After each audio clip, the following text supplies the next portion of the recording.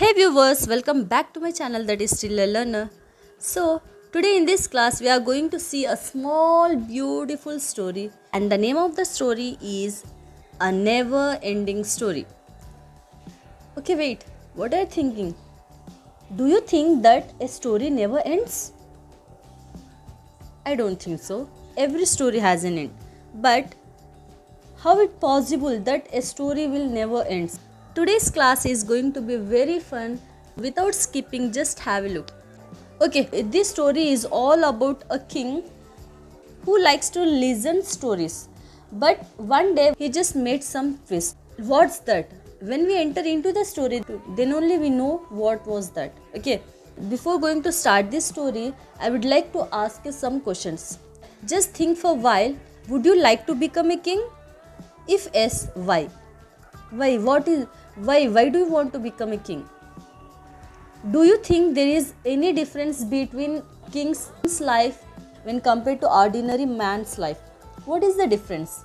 I think there is a huge difference. Why? Because we can't get all the facilities, all the power, all everything in all the sense what one king's or else queen has. Isn't it? Okay. And secondly, I would like to ask, king has the power to do everything, whatever he wants. He made his slaves to do for him. Okay, what happened if no one follow his commands? No one will stand on his commands. For example, the king has a desire to turn a plant into a money tree. Is that possible? Can we turn a simple plant into a money tree? No, we can't. I don't think so. No, it's never happened. Or else, if the desire of the king is to turn a thief into a saint, is that possible? No. Do you know who is saint? Saint is a person who leaves worldly things for the sake of God.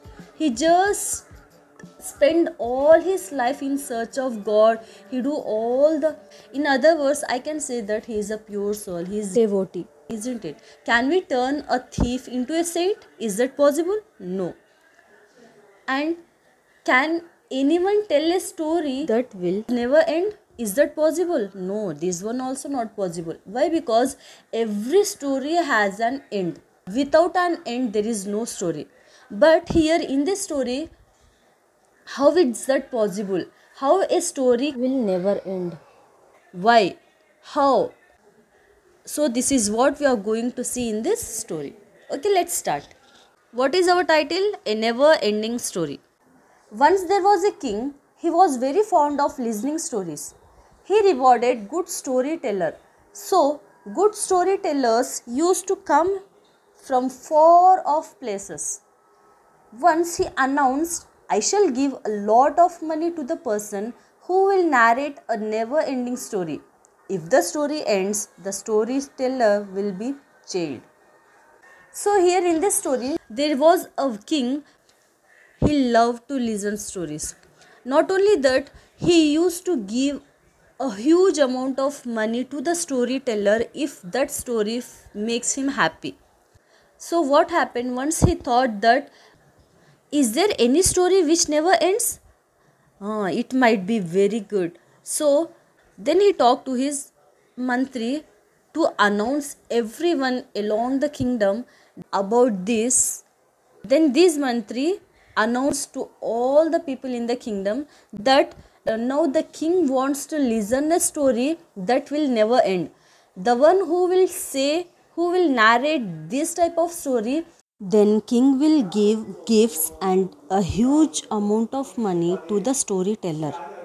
And if the story ends, he will be jailed. So let's see what happened next. Many storytellers thronged his court to try their luck. The stories or the storyteller never went beyond 1 week. Many storytellers were defeated in their bid. All of them were jailed. They were very unhappy with the king. One day, a storyteller came and said, I shall tell a never-ending story. The king said, do you know the results if your story ends? The storyteller said, I shall accept the jail gracefully. But if my story never ends, I shall not accept cash amount. God has given me enough to eat. enough to eat. So what happened? Many storytellers thronged his court. Means, so after listening to this announcement, storyteller rushed to the court. Here, throng is nothing but crowd. Then people rushed to the court to present themselves.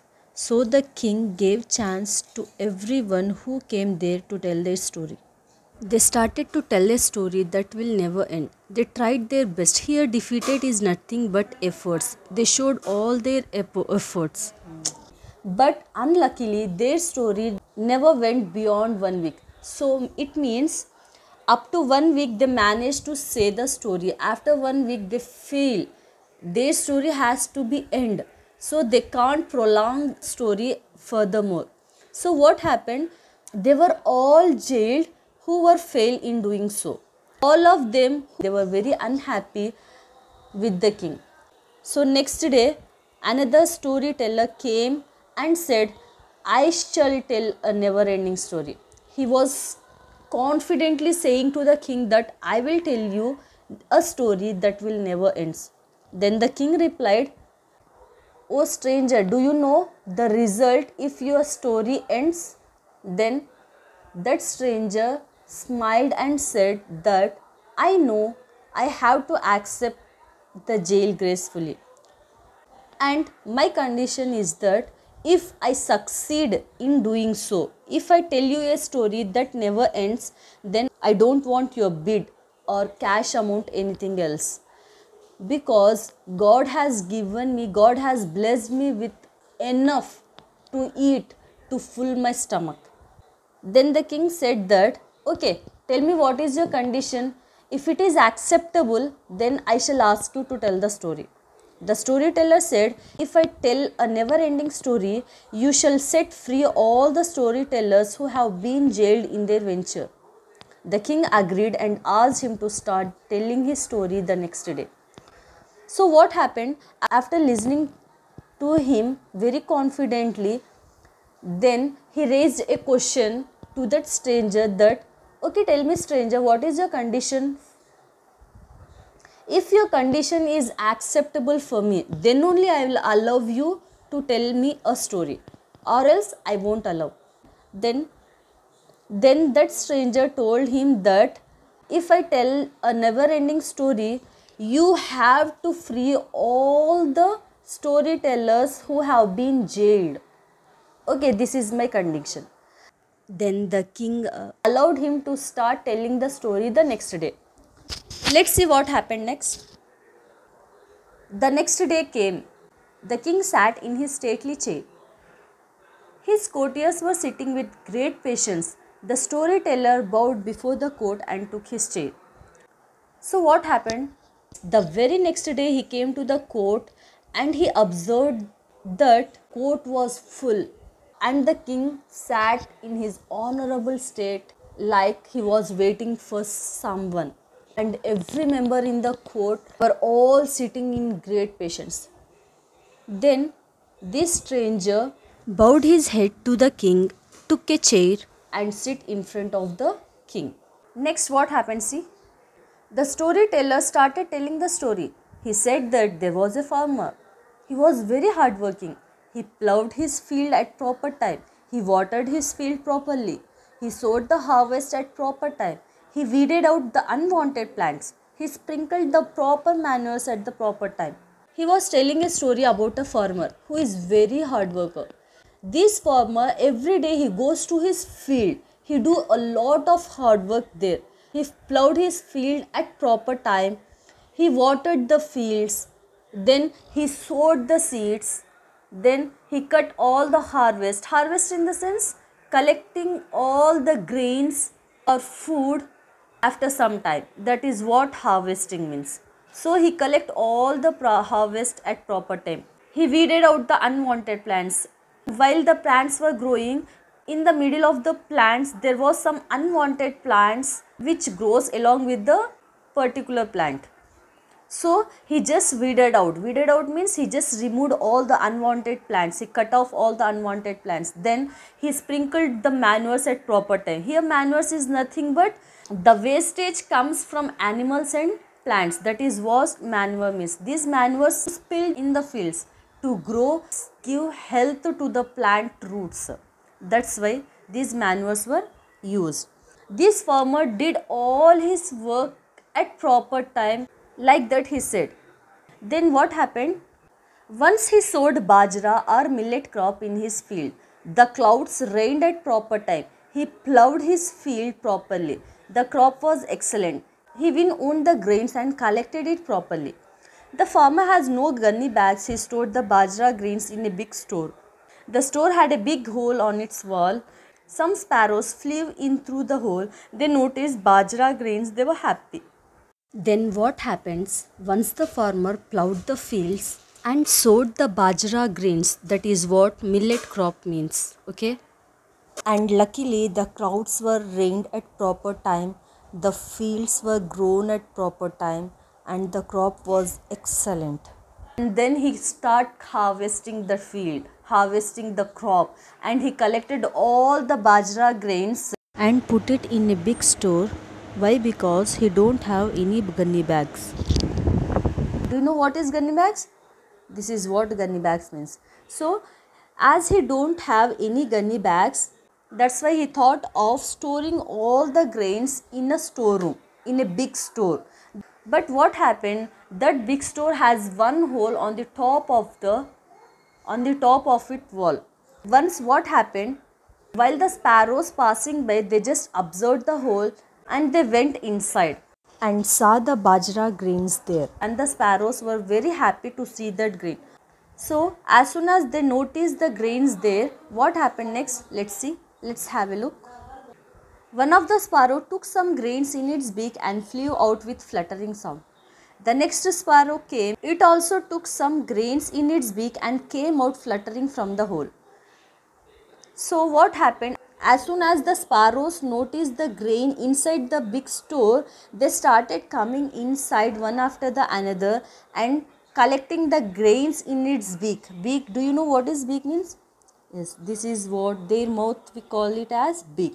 They started collecting the grains in its beak and flew out with fluttering sound. Fluttering, here fluttering means going quickly by making sound, going quickly, moving quickly or coming out quickly, happily by collecting the grains in its beak.